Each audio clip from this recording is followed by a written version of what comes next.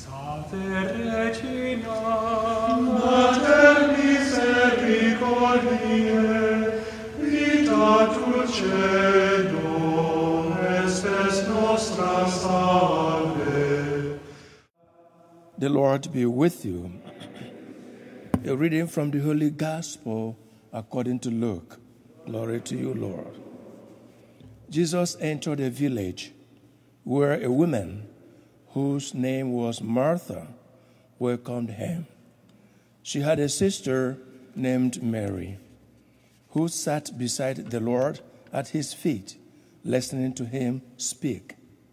Martha, burdened with much serving, came to him and said, Lord, do you not care that my sister has left me by myself to do the serving? Tell her to help me. The Lord said to her in reply, Martha, Martha, you are anxious and worried about many things. There is need of only one thing. Mary has chosen the better part, and it will not be taken from her. The Gospel of the Lord. Listening is one of the basic skills of communication and relationship, and even very necessary for bonding.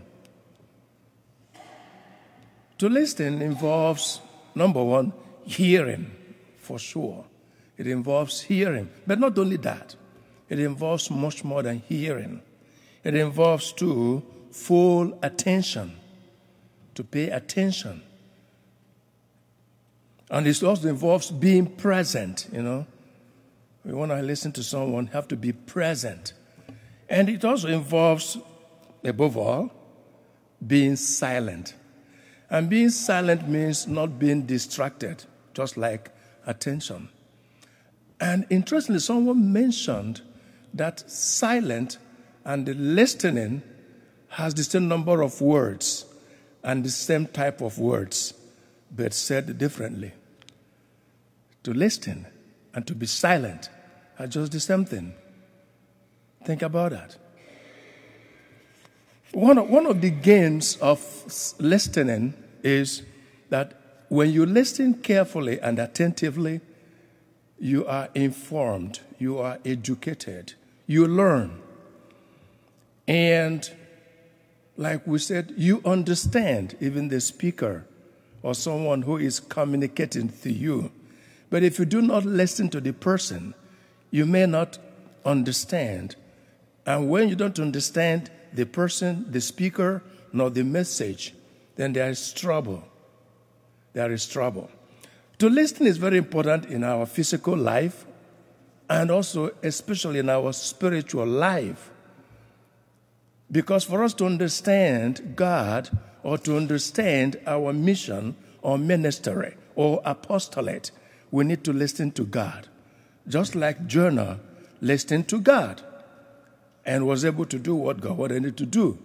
And today, Jesus Christ has to remark and point out that Mary was doing the best thing, listening to him. When we are in the church, we listen to God.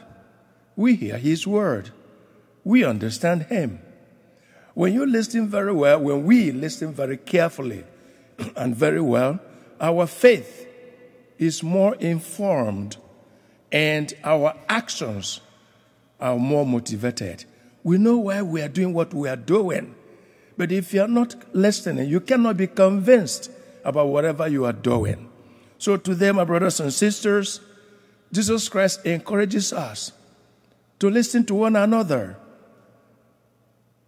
to listen to each other, to listen to ourselves first.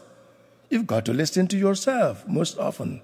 I have to listen to one another because the word of someone close to you could change your life, could be a message from God, could be something God wants to communicate to you, but you weren't listening. He may choose to do that through someone else. Like you listen to the homily, you read the Bible, you pray. When you do all these things, these are indirect ways of listening to God. Because when we pray, we do not just talk to God, we have time to listen to God. So we're encouraged to keep up our practice of listening to God, having the desire to hear Him speak to us, and having the promptings to do His biddings. May God bless us all. Regina Celi, letare, alleluia, qui atque meruisti portare, alleluia, resurrexit sicut dixit,